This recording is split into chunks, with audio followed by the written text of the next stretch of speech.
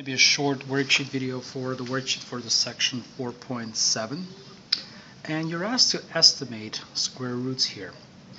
And the first thing you look at is the number underneath the radical of perfect square. It's not. 7 is not a perfect square. There are no two identical integers when multiplied together can get you 7. So then you try to find the two closest perfect squares to 7, one right below, one above. Can someone tell me what those two perfect squares are? The one right below is 4. The one right above is 9. So you have your list of perfect squares: 1, 4, 9, 16, 25, and so on. And 4 is the smallest one that's right below 7, and 9 is the biggest one that's right above 7. Then you need to figure out what is the answer to each of these. So for square root of 4, I can write as 2 to the second power, because that's the exponential form of 4, the principal exponential form.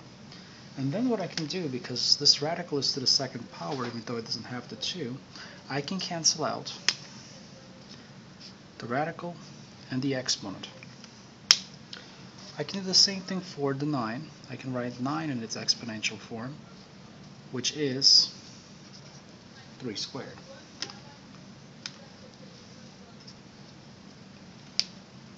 And again, I can cancel out the radical and the exponent because they're the same power. That leaves me with just two square root answers. 2 for the 4, 3 for the 9. Now, when we estimate, we're going to do a rough estimate here. So 7 is in between 4 and 9. So the answer to the square root of 7 is going to be between these two. So what's in between 2 and 3? 2.5 is somewhere in the middle there, and that's good enough for us. Is that the actual answer? The actual answer is probably going to be a little bit closer to 9, so maybe 2.6, but this is good enough for us. Questions on number 1?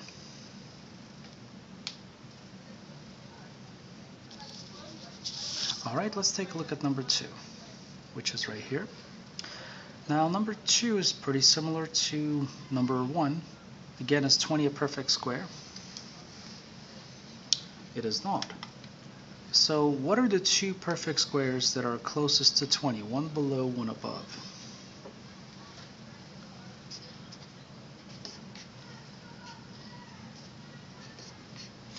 If you said that the one right below 20, the perfect square, is 16, you're correct. It's the closest perfect square that's right below 20, and the one right above it is 25.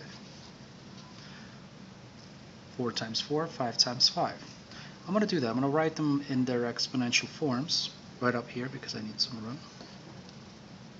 So I can write 16 as 4 squared.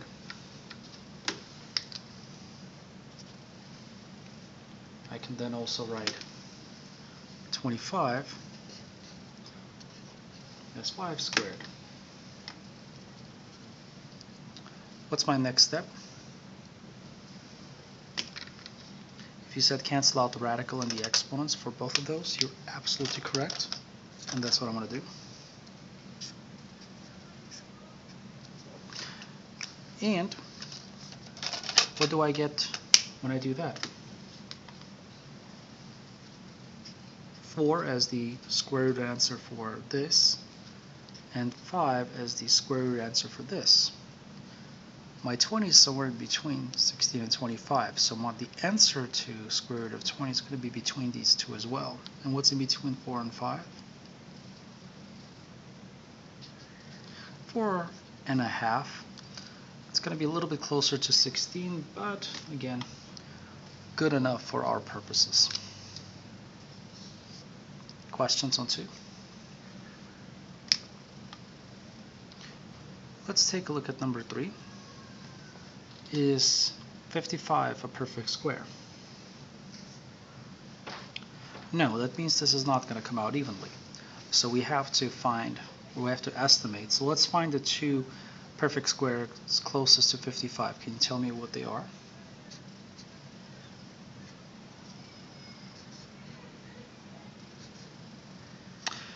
The smallest one is 49. It's right below 55, and it's a perfect square, 7 times 7. And the one that's right above it is 64, which is 8 times 8. So I'm going to write them up here again.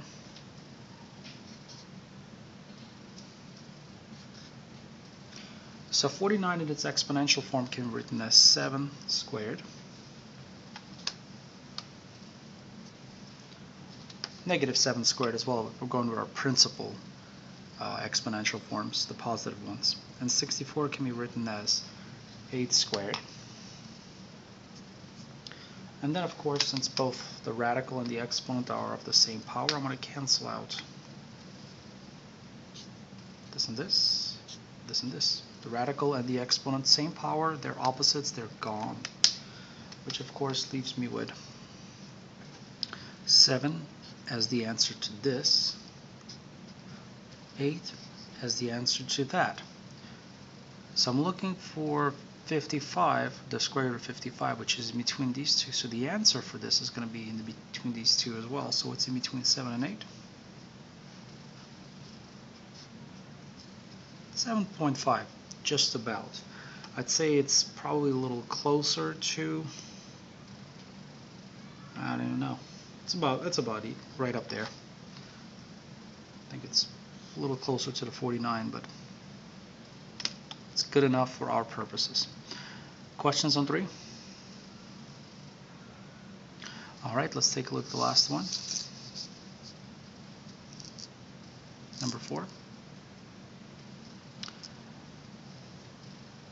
Is 11 a perfect square? It is not. So can someone tell me what are the two perfect squares that are nearest to 11, both one above and one below?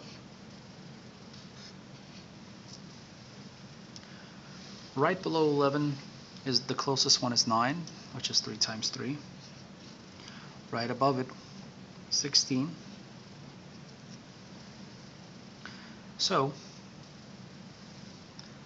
I'm not going to rewrite them there. I'm just going to take a shortcut. What's the perfect square to 9? You should be able to tell me that by now. 3. Because 3 squared, the exponent and the radical go away. What about for the 16? 4. 4 squared, or 4 to the second power. The second power and the radical will cancel out. The 4 will come out. And what's in between 3 and 4?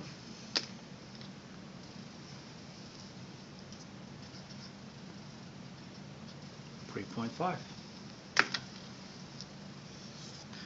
Now 11 is definitely closer to 9 than 16, so the answer is probably more like 3.4, maybe even 3.37, something like that. But again, we're estimating, and that's good enough for the estimate. Questions on 4? Alright, let's take a look at number 5 on the upper left corner. Is 110 a perfect square? You probably get the pattern. None of these are perfect squares. So what are the two closest ones? One above, one below.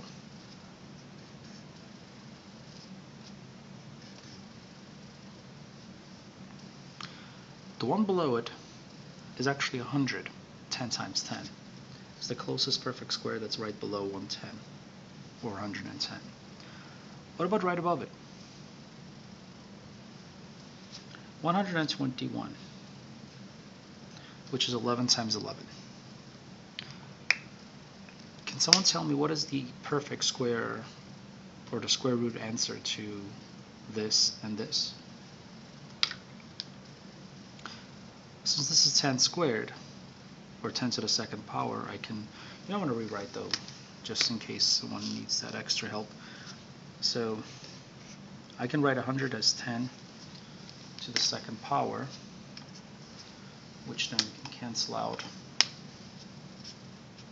I want to make sure you guys are understanding why I do what I do. And for the 121, I can write it as, you can write it as 11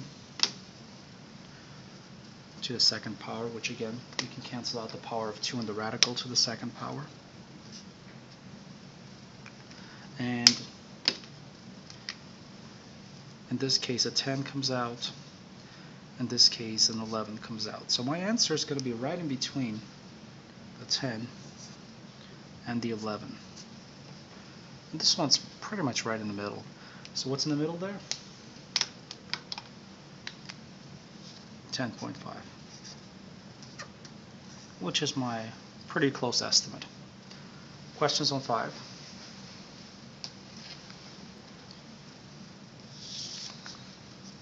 Alright, number 6. Same thing, that's not a perfect square. So you're asked to find the smallest and the biggest.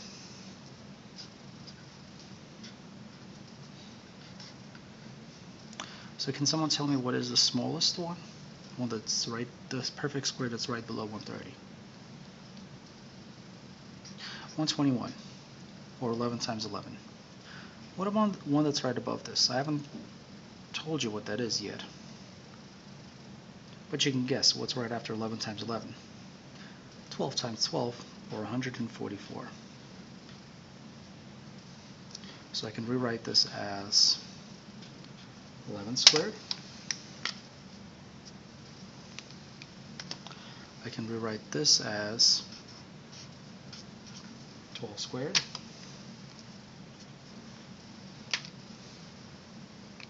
Then I go ahead and cancel out the powers of 2 in the radicals. And I'm left with 11 here, 12 there. And since 130 is right in between 121 and 144, my answer is going to be in between these two as well. And what's in between 11 and 12? 11 and a half. And I think that's going to be pretty close. Questions on number 6? In that case, let's do the last one.